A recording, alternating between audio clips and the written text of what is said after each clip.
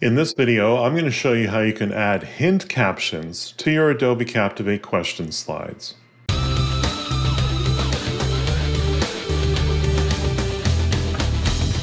One of the attendees of the Adobe Professional Certification Adobe Captivate course that I recently was a part of asked me about hint captions, and I was sort of surprised by this, but I realized at that point that it wasn't terribly obvious how you add hint captions in the all-new Adobe Captivate. So let me show you the problem, why, of course, they weren't so readily available, and what you can do about it here. So here's my project here, and I'm a big fan of hint captions because my feeling is that, if you're struggling to get the answer correct, and you don't necessarily want to be given the answer, but you want a hint that's just going to remind you of something that was previously taught, or perhaps, just a little bit of reinforcement is required here. So if we go into this slide here and we go down to our components section,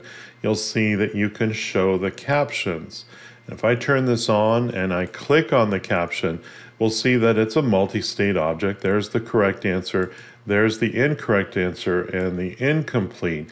Like a lot of things in Adobe Captivate, you'd expect that maybe the hint caption would have been here by default and merely disabled because under this circumstance, it may just not have been available. But here's the key thing, of course, when you have a single attempt on a question slide, obviously there's never going to be a hint caption.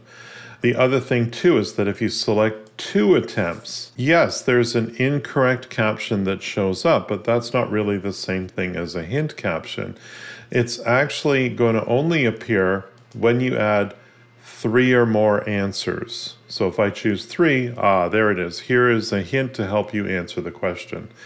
And of course, the one thing to consider, well, if I just go with unlimited, yeah, the hint caption shows up as well. But remember, if you choose unlimited attempts, you'll never see a hint caption because it will allow you to just keep trying again, trying again, trying again. So I would say 3 or more, but a finite number of tries. So in this case here, if we choose 3, and then of course we'll see the hint caption, and of course you can add whatever message it is that you wish to include here. I like my hint captions to be more like coaching, like something like consider the overall goal of instructional design in the various roles. So we're suggesting where to think about where you would find the right answer in your head, but you're not just giving away the answer here. So let's try this with this one here. Here's a matching question. We're going to set that to be 3 attempts, and we'll go down and show the caption here, and you'll see, of course, the hint caption is there. And I've prepared another hint that I think is appropriate for this slide here. Again, you want to be like a coach, right? Think about if I was being coached by my manager or an expert, what might they say without necessarily giving away the answer and make it suggestive of something that you've already learned? We want people to come up with the answer by using their head and thinking about what it is here. So here's a short answer, or fill in the blank, if you will. And we'll go down and we'll show this here. Again, we just have the 3, but if we click here and we change this to 3 or more, we'll have a hint caption added there. Easy enough. Down here, I've got a sequence question, so you can do a hint caption for all the question types. I didn't use true or false because, to me, I don't think a hint caption is necessary for true or false because there's really only 2 answers. But certainly something like this sequence question, we've got our hint caption here that we can add there as well. So let's just test this out and see how that works. So what's going to happen is the hint caption will appear as the second to last attempt. So if I have 3 tries, the first try I won't see the hint caption, I'll just see a try again message. But at the second attempt, because there are a total of 3 tries, I will see the hint caption at that point. So let's just get this answer wrong first. That's incorrect. Try again. Let's do this. Okay, now we see the hint caption. Consider the overall goal of instructional design, the various roles it plays in the learning process.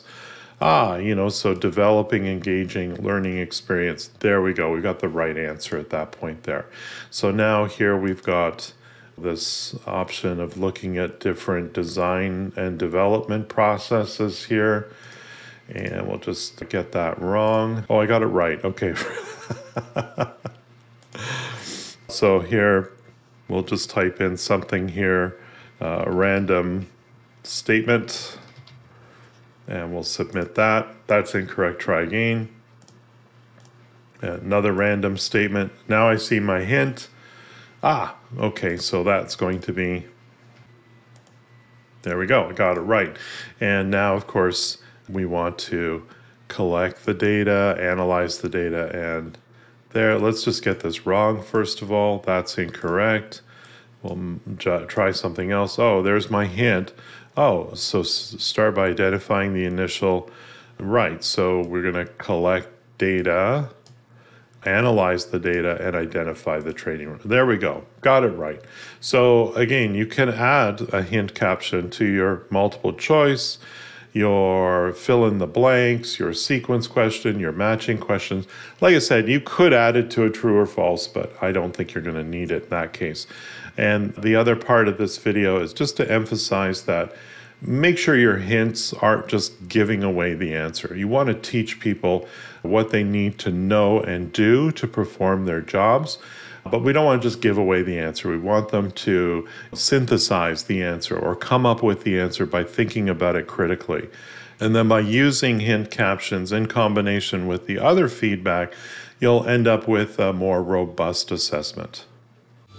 If you thought this video was helpful, please like and share it with your colleagues. If you need help with Adobe Captivate, hire Paul for one-on-one instruction.